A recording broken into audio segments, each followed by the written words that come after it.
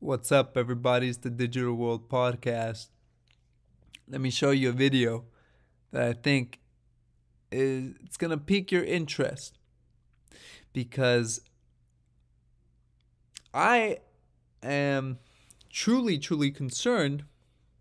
And I mean, when I see the things beforehand, I know what's coming, and it's concerning to me when I have conversations or I speak with other people, and they're not concerned. And it reminds me of how unprepared the majority of the populace is. Now, I wouldn't say I'm prepared by any means of the imagination. I don't know how long it's going to last or what's going to happen. Exactly. You never know. You can't tell exactly or precisely how it's going to happen, but you have an idea of such things. And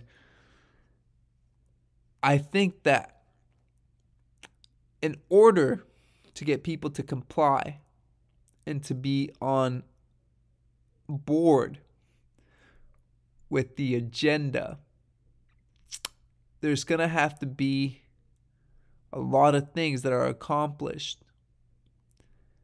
And it seems to me like little by little, slowly but surely, it's happening. And this situation, like I presented yesterday, of what's happening in Canada is a real good indication of what's going to transpire worldwide eventually. I was on this channel, I said, keep an eye on Australia, New Zealand, Canada, because they're setting precedent. And the fact that the Western world is not in, it's not talking about what's happening in Canada should tell you all you need to know. The silence is deafening. And here's this clip I wanted to show you because, folks, it's serious. Take a listen. Look, you've just compared people who may have donated to this to the same people who are funding maybe a terrorist. I just want to be clear here, sir. This is really important. A lot of folks says, look, I just don't like your vaccine mandates and I donated to this. Now it's illegal. Should I be worried that the bank can freeze my account? What's your answer to that? Well, I think if you are a member of a pro-Trump movement who's donating hundreds of thousands of dollars or millions of dollars to this kind of thing, then you ought to be worried. So, and forget about whether it be Trump or not. I don't care about that. I've made it very plain and clear that I'm not on either end of these politics because at the end of the day, it's wings of the same bird.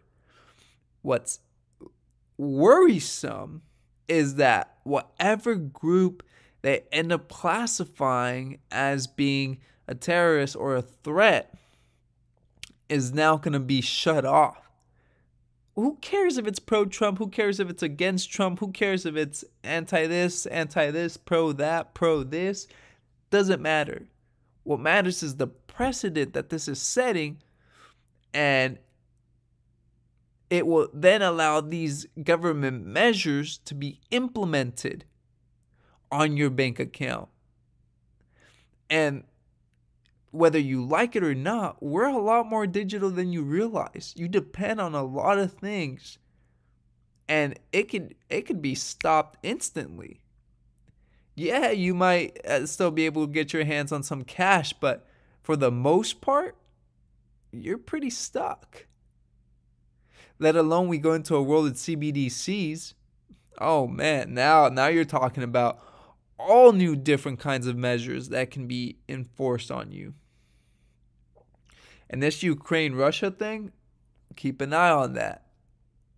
I think they might be diverting your attention from other things going on. So something to monitor. Nevertheless, folks, I hope this video has, and this coverage of what's happening in Canada allows you to see and peel behind the curtains to see what this actually really means. So Without further ado, thank you for watching. Like and subscribe to the channel. This is the Digital World Podcast, and I'll see you in the next episode.